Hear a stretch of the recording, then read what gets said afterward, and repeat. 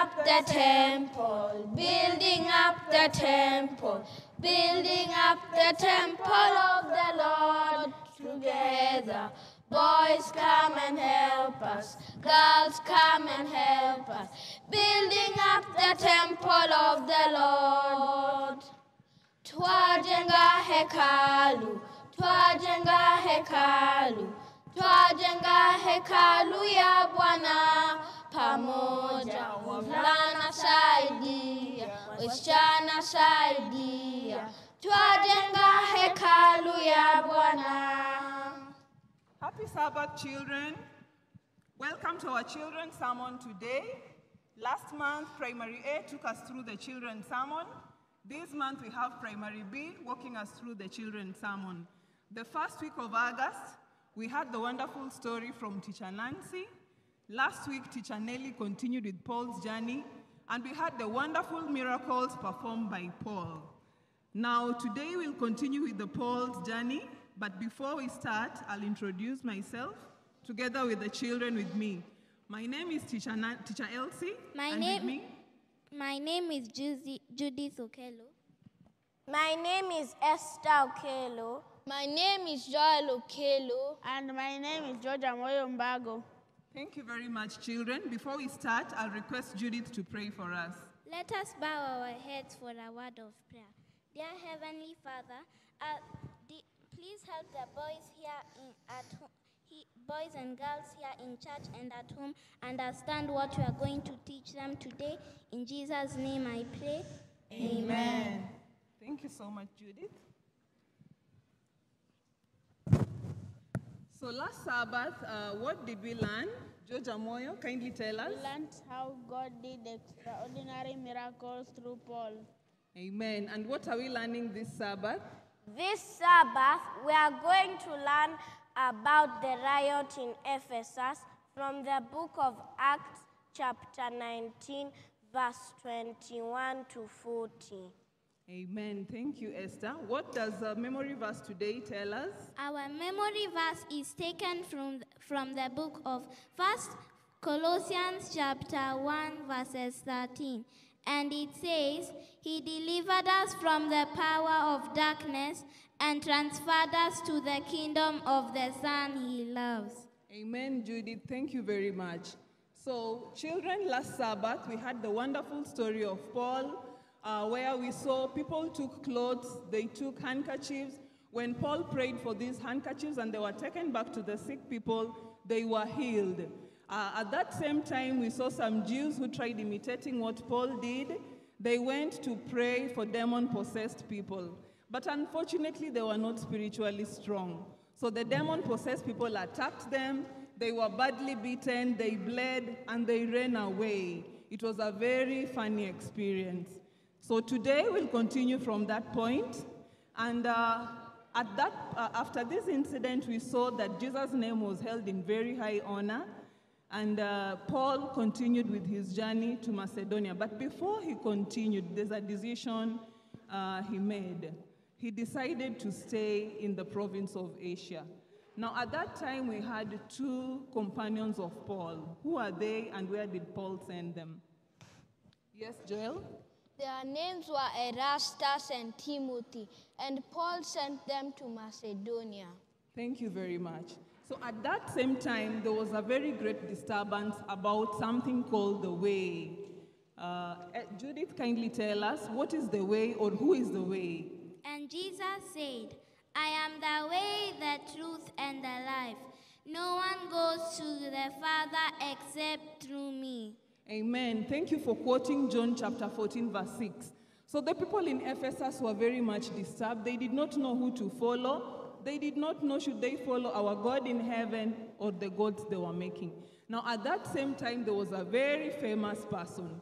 Who was this person and what was he doing? Yes, Esther? The famous person was called Demetrius, and he was making silver shrines of the goddess Artemis. Thank you very much. So Demetrius was very famous. He was making the goddess. And this goddess was being worshipped in Ephesus. It was a very common thing happening there.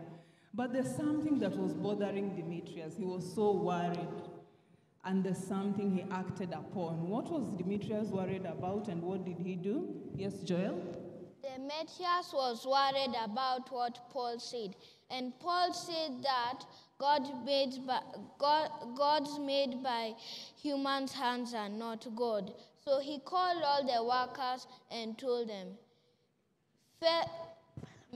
workers of the goddess Artemis, you know our prosperity comes from this work.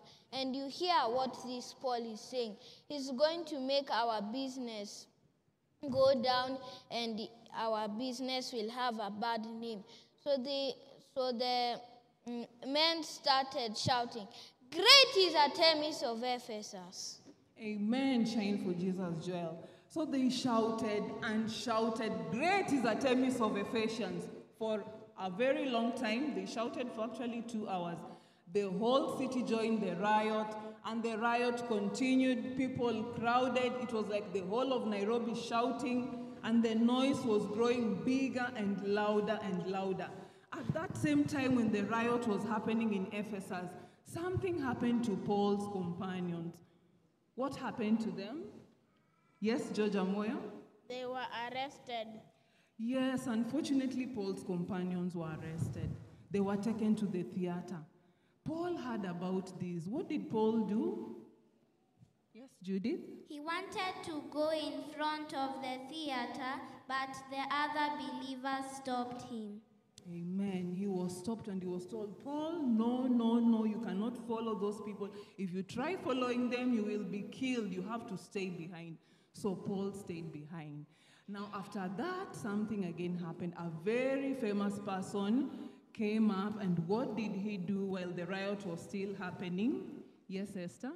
When the riot was still happening, he said, "Fellow Ephesians, why are you rioting like this? Yet these men you have arrested have not stolen or robbed the goddess Artemis or said any bad things about the goddess Artemis. You will be accused of a riot, so stop shouting like this." Amen. Thank you so much. And the city clerk stopped the riot, and they went silent, and he dismissed the crowd. We serve a very faithful God. Paul was very happy. His companions were released. They united together. He called his disciples, and he continued encouraging them. And together they sang this song. God gives to all his children talents both great and small. My gifts belong to Jesus.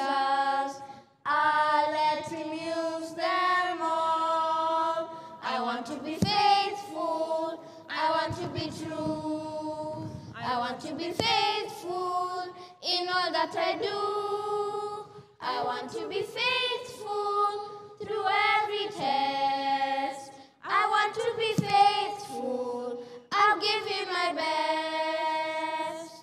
I want to live for Jesus. I want to please God's Son.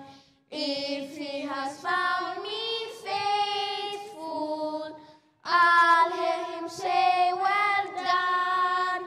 I want to be faithful. I want to be true. I want to be faithful in all that I do. I want to be faithful through every test. I want to be faithful. I'll give you my best. I want to be faithful. I'll give him my best. Amen. So as we wrap up, children, I'd like you to share what are some of the lessons you've learned from this story. Yes, Judy? I've learned that we should spread the good news of God like Paul did. Amen. Thank you very much. George, what do you learn from this story? Never worship idols. We should never worship idols. Amen. Esther, what do you learn? I learned that Jesus is the way, the truth, and the life. Amen. And Joel, what do you learn? I learned that we should put God first. Perfect. Thank you very much. And I, Teacher Elsie, have also learned that if we confess our sins like the Jews, then God is faithful and just and is ready to forgive us. So thank you, children. We'll close with a word of prayer from George. Let's bow our heads for a word of prayer. I want to pray. I will ask together, close my eyes, and then I pray. Thank God for this children's sermon, and may you make us be as bold as Paul. In Jesus' name we pray. Amen. Amen. So thank you so much, children, for joining us today for the children's sermon. See you again next Sabbath. For now, Bye!